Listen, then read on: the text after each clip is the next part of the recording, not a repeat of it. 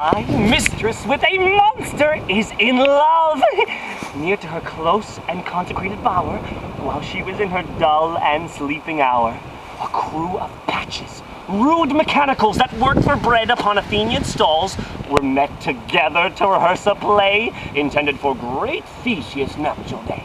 The shallowest thick skin of that barren sort, who Pyramus presented in their sport, forsook his scene and entered in a break, when I did him a disadvantage take, an ass's knoll I fixed it on his head.